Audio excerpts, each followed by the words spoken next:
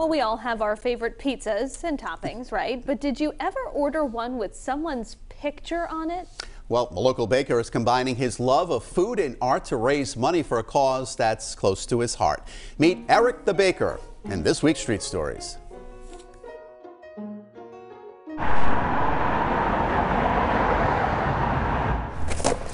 All right, so you're sitting there one day and you're deciding you're going to make these creative pizzas.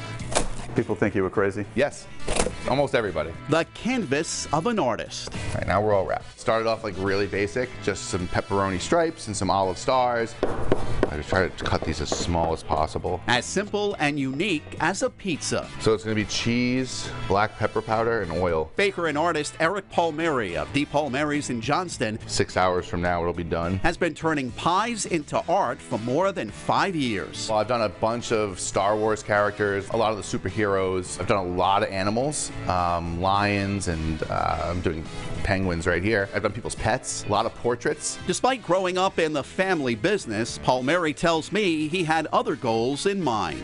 You know, I always wanted to be a vet and work with dogs and cats and stuff, but imagine being able to work with, tigers and lions and stuff. And I always had this idea of being a zookeeper and getting to, feed the giraffes and stuff. Now, Palmieri is channeling his love for animals, art, and food into an opportunity to raise money for charities close to his heart. He plans to donate partial proceeds of his work this year to the Wildlife Conservation Society in New York City, helping exotic animals and endangered species. Red coloring stays on that side of the line. His latest project, the portrait of a penguin. Highlighting, shadows, shading. I'm gonna have to chop up a bunch of olives, sort of like I did in the corner there, for all of the black parts of the penguins. Then I'll use grated cheese for the white parts. And I've got some orange and yellow bell peppers as well for the coloring around the head. And then I'll take the final photograph, which is what I will post online or sell as an NFT or whatever. What the non-fungible token does is it attaches something to that artwork that can't be changed, it can't be deleted, it can't be destroyed, it can't be altered in any way, shape, or form, and it makes that work unique. So now a digital artist can sell their work. They can say, this is a one-of-one artwork.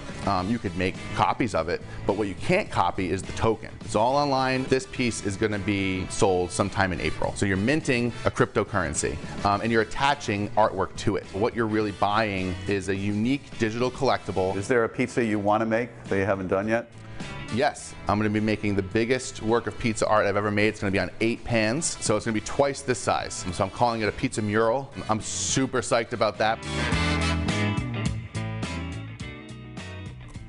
Yes, he is. Eric says it took 6 hours to create the penguin portrait. It's going to be auctioned off on April 25th. If you'd like more info on how to bid and other projects, just go to WPRI.com.